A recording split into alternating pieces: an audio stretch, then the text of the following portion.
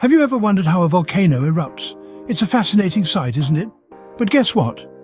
You don't have to travel all the way to a volcanic island to witness it. Today, we're going to create our very own volcanic eruption right at home. We'll dive into the exciting world of chemistry, using household-friendly ingredients to craft a realistic volcano and trigger an epic eruption. So are you ready for some explosive fun? Stay tuned as we explore the explosive power of chemical reactions right in our homes. To create our very own volcanic eruption, we need some simple supplies. Gather around your kitchen and let's start with baking soda and vinegar, our key ingredients for this experiment. Find a container, any size will do, to act as our volcano base. We'll also need dish soap to add that bubbly effect, and food coloring for a more realistic lava flow. Don't forget a spoon for mixing. All of these are safe and commonly found items in most households. With these items, we are ready to begin our exciting journey into the world of chemistry. Our first step involves constructing a realistic volcano. We'll begin with a container which will serve as the core of our volcano. To give it a natural shape, we'll mold modeling clay around it. Ensure it's thick enough to prevent any leaks.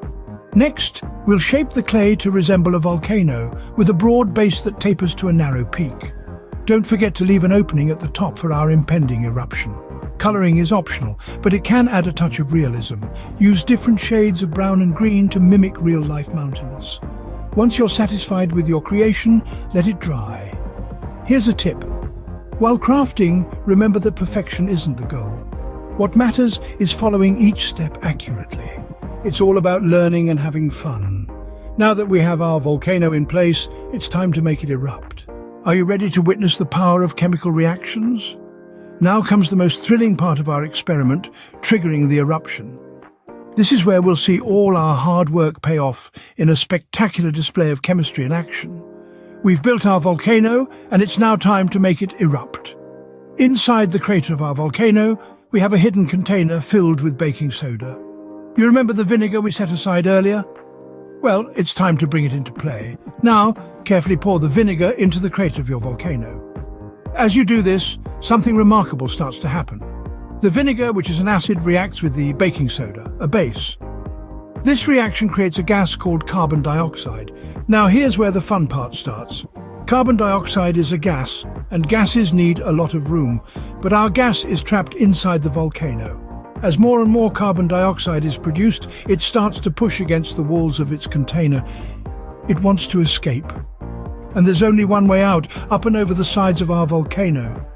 This eruption of vinegar and baking soda, just like a real volcanic eruption, is a powerful demonstration of the nature of chemical reactions. It's a reminder that even with everyday household items, we can witness the extraordinary power of science. And there you have it. A spectacular volcanic eruption right in front of your eyes. What a blast! But what exactly happened during our experiment? We embarked on a thrilling journey through the world of chemistry, creating our very own volcanic eruption.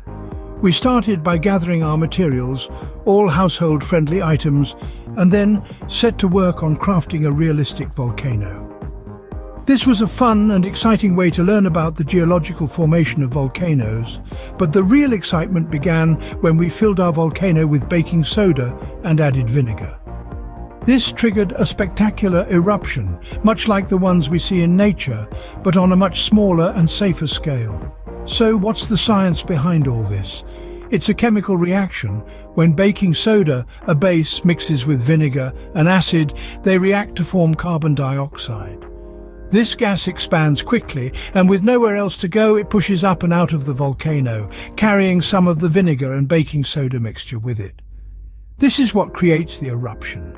It's a great way to visualize a chemical reaction and understand how gases can create pressure.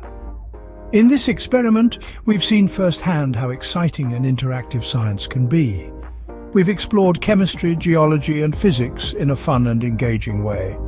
And the best part? You did it yourself. Remember, science is all around us, and even the most explosive phenomena can be explained with a bit of knowledge. Keep exploring and see you in our next experiment.